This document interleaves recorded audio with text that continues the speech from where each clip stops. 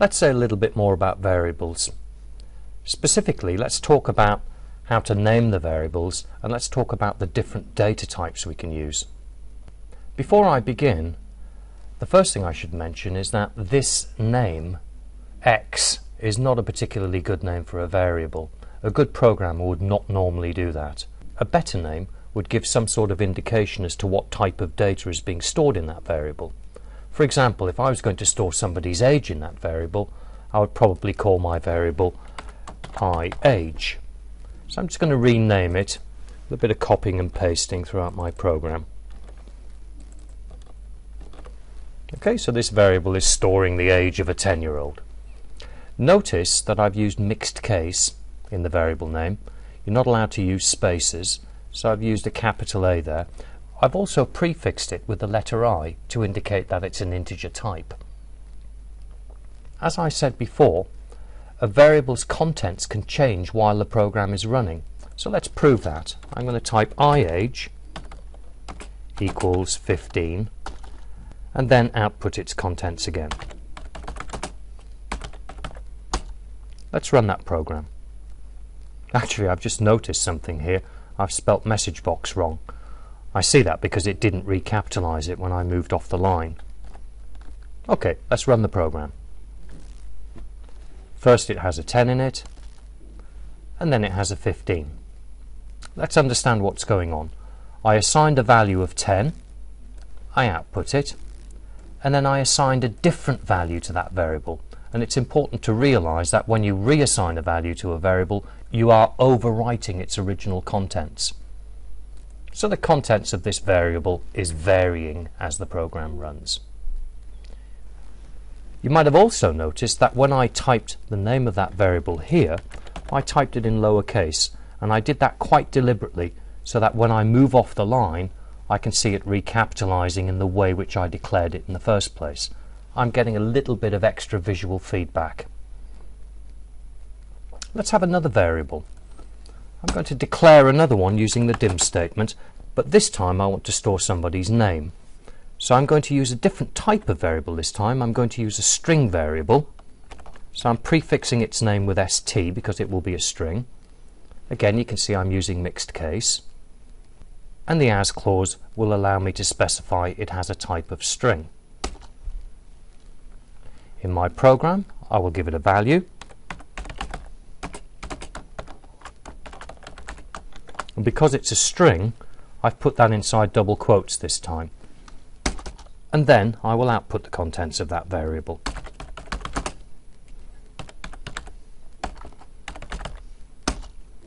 Let's try the program. That seems to be working fine. Let's have another variable. Another dim statement. This time I'm going to store somebody's salary, for example.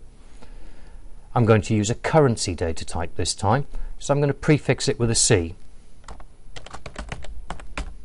And then the name gives some indication of what data is going into that, and I'm going to use a data type of currency. I'll assign a value to this variable. C salary equals £50,000, you wish, and I'll output this one.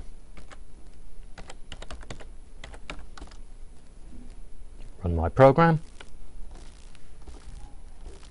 and we can see what I've done is I've declared a number of variables, I've assigned values to them at different points in my program, and I'm outputting their contents at different points in the program. There's all kinds of different data types I can use when I'm declaring a variable. We've seen an integer, we've seen a string, we've seen a currency. If I want to store somebody's date of birth, for example, I would use a date type. That's this one here. When I'm assigning a value to a date variable, I would do it like this. I use hash signs. So that I would expect to be the 11th of February 1962. In actual fact, it's not.